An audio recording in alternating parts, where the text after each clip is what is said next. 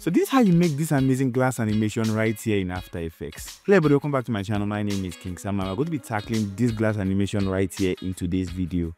The easiest way to contact me or get across to me is by joining my motion design community. The link is in the video description, or you can subscribe to this channel because I'll drop a lot more amazing videos like this. So without being too long, let's jump right into today's video. Okay, so first of all, I'm just going to take my picture here and drag it down here. So I'm going to my rounded rectangle tool here, and I'm just going to draw a simple rectangle like this. Now let's go to our align tab and align to the center of our composition like this. So I'm going to left click here, go to layer styles and apply bevel and emboss. I'm going to open our bevel option and open advanced blending here, and for my fill opacity I'm going to change it to 0. Now I'm going to my bevel and emboss settings here. My size, I'm changing it to 4. My shadow opacity, I'm changing it to 45. And my shadow mode, I'm changing it to normal. Now, next thing I'm going to do is I'll just tell you to duplicate this shape layer here. And for the one under here, I'm just going to hide it. I can open up here and I'm just going to delete the layer styles inside. And now for the one on top, I'm going to left click here, go to layer styles again and add a drop shadow. Now I'm going to open up my drop shadow effect here, and I can just adjust the size.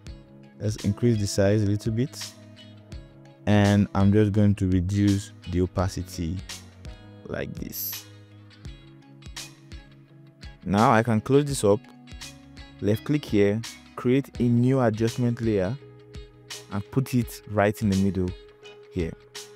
Now go to my effect and preset panel here, and I'm just going to type in tint. I'm going to apply tint on my adjustment layer. Now I'm going to make this matte black too. I'm going to make it white.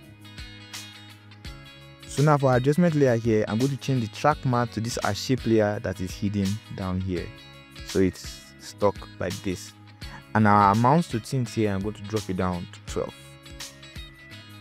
Now next thing I'm going to add, you can add a Gaussian blur here. I increase it like this and you can see it's already blurry, but we're just going to do something way more interesting, and let's remove that.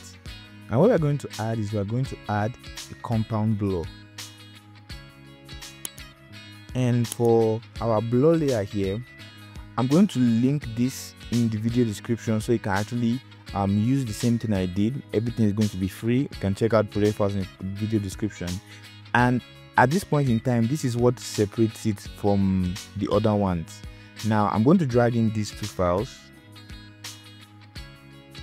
and I'm going to hide them. In case you want to see the file, there's this file here. There's this one that looks like static, and there's this other one that is like ice. So what is just going to be is that the good thing about this kind of effect and this kind of effect, you can use it for glass and you can also use it for ice. So what I'm going to do is let me show you glass first. So for glass now, for our adjustment layer here, remember we have hidden them. For adjustment layer here, we'll go to effect and controls again, and on this blur layer here, we're just going to select our glass. So if you zoom in, you can see that the texture of the glass right now in this part of the picture. So if I say I want to make it more like ice, and I go to the second one here, let's invert the blur, and let's just increase the blur in the maximum blur like this.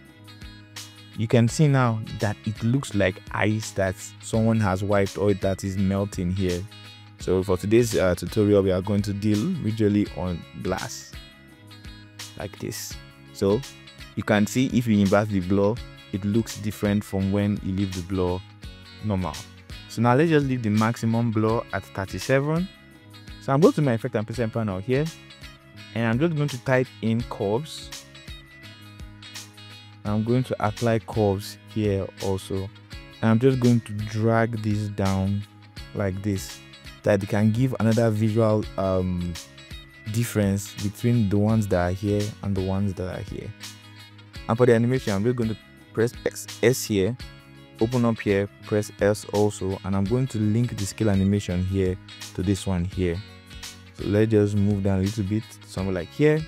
I'm going to make a keyframe on my scale here and just move it down here, and I'm just going to change here to 0.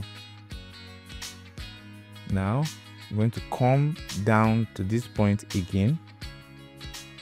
I'm just going to move this back one more time, and I'm just going to write 108.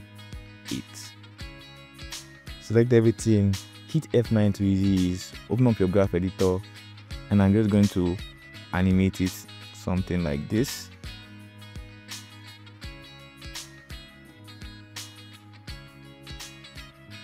Okay, so let's just move this inward a little bit more, and that's how you make this cool looking glass animation. So what do you think of that video? Let me know in my comment section. And now that you have learned how to make this amazing animation, you can check out how to make this one right here, and you can also learn how to make this one right here, and I'll catch you in that video. So from now to the next time, remember, improve every day, grow constantly, and tremendously. I love you guys.